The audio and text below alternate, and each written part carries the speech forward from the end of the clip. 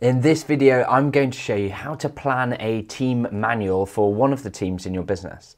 This is going to help you to delegate and hand over tasks, avoid mistakes and rework, onboard new joiners quickly, and remove any reliance you have on specific people to do certain tasks so that you don't have problems when people take holiday or get sick. To get started, let's take a look at what a good manual looks like.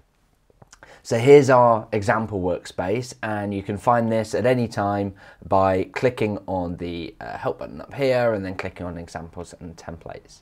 Now you'll see that each team has got its own space, and if you open the folder for one of these teams, I'm going to choose sales, then you see that we've divided this into three sections. The first section has task checklists for how to do tasks that are specific to this team. So in sales, we've got checklists for example, how to run a discovery call, how to follow up with someone who misses a meeting, and how to follow up with prospects. The second section has task checklists for how teams work together. So setting goals, having meetings, and so on. All with individual checklists to help those things happen.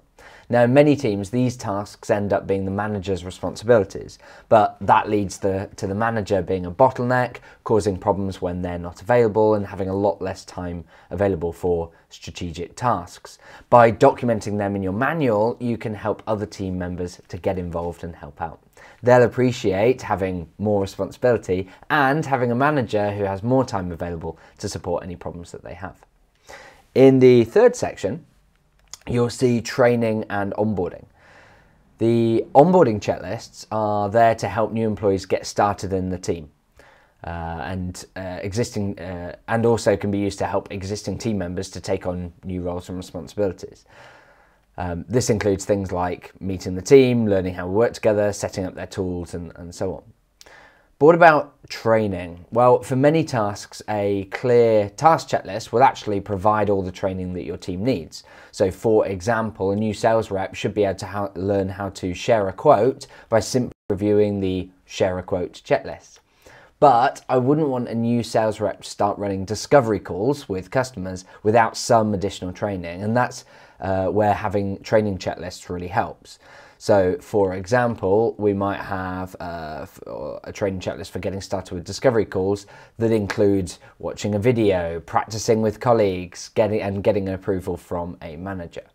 So that's what good looks like, and if it helps to include other documents or links for the team to reference, then you absolutely can. When you're within a folder, you can click to create a link, or you might link off to other documents from within pages and so on. But most of the guidance will be embedded into task checklists and onboarding. And that's a good thing because it means all of your guidance is actually tied to a business process. And this makes it much easier to ensure that the guidance is actually used, followed, and kept up to date. Okay, so now it's your turn. You need to create an outline of all the task checklists, training, and onboarding that your team need. And this isn't because we're going to try and document everything immediately. Don't worry, we're not. It's because having this outline will make it so much easier to prioritize, create, and manage your content going forward. So if you don't already have a folder for your team, then we need to create one. So just click here, create a folder, for example, for sales. Then we can open it and then switch to the Manage view.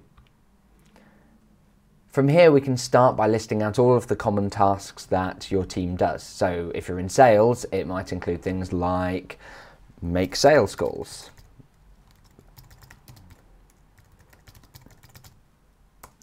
handle objections, share a quote, and so on. If you're in marketing, it might include write a blog article, schedule social media posts, plan a new campaign. You get the idea. Think about the tasks that your team do every day, every week, every quarter, every year, and ad hoc as needed. Don't worry about organizing them right now. We can do that in a bit.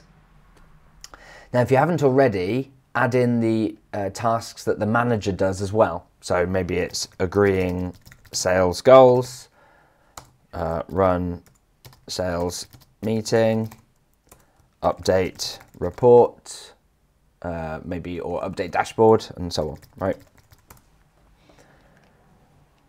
Then you can also add in training checklists. So think about all the areas that your new team members need to gain experience in. For example, learn how to run a discovery call. Learn how to write great sales emails, and so on. For your onboarding checklists, I recommend creating one for getting started in the team. For example, both at the sales team level, but then within each area of that. So for example, then get started as an inbound sales rep. Finally, if you have any other resources that you want the team to be able to find, then you can absolutely add these as other pages or as links within that workspace. Okay? Great. So now we've listed out all of the guidance that your team needs. It won't be perfect and you'll think of things later, but that's okay, right? We've got a great starting point to build on. That said, it is worth taking a little time to get things organized. Now, I recommend using the same structure that I shared earlier, grouping the content into core tasks and using subfolders if needed, team tasks, such as goals, meetings, and so on, and onboarding and training. We tend to find this makes it much easier.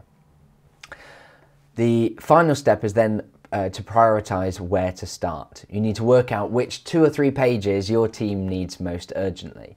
Then you can decide who's going to document those pages and who's going to review them. And you can do this all using this manage view. So for example, I might say this is the absolute highest priority, then sharing a quote, and also learning how to do discovery call. So we're going to highlight those as high priority, and we might identify who's going to be, when it needs to be documented by, who by, and who's then going to review it, and so on.